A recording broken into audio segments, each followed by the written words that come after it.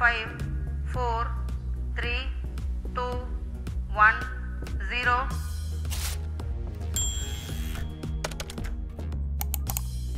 The Chandrayaan 3 mission has been generating a lot of discussion around India's space program and moon missions in general. Now, this also seems like a right time to talk about these 5 things you did not know about Chandrayaan and other moon missions.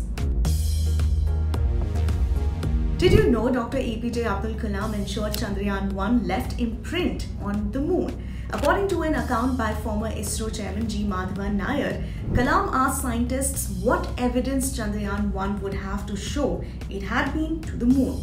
Since Chandrayaan 1 was just an orbiter, scientists suggested that it would have pictures of the lunar surface, which is evidence enough. But Kalam apparently shook his head and said that would not be enough.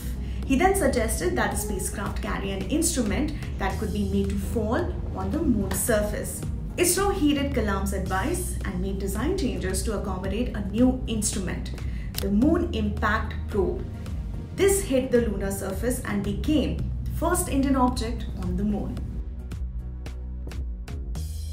Chandrayaan 2's Russian connection. What is it? An earlier version of Russia's Luna 25 spacecraft was supposed to go on India's Chandrayaan 2 spacecraft but did not. The Chandrayaan 2 mission, which had a lander and a rover, was originally supposed to go in the 2011-12 time frame.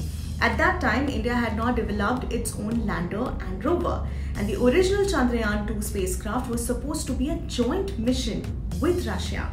India was supposed to provide the rocket and orbiter, while the lander and the rover would have come from Russia. However, Russia's lander and rover, initially intended for Chandrayaan 2, faced issues during another mission, leading Roscosmos to modify the design. Russia eventually pulled out of the collaboration and ISRO went in for indigenous development of the lander and rover. Number 3. Unlike some countries that have a whole series of lunar missions planned, India has not yet announced follow-up missions to Chandrayaan 3. Before any other mission, India will send another moon mission in collaboration with Japan, which is called LUPEX. Now, this mission is likely to be launched in the 2024-25 time frame.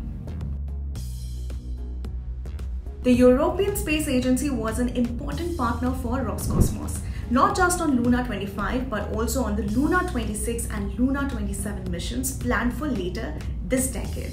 The ESA was putting a navigation camera and an optical navigation system on Luna 25.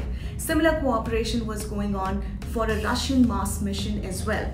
However, all that was suspended by the European agency in April last year after Russian forces invaded Ukraine. Now, ESA will collaborate with NASA to fulfill those objectives.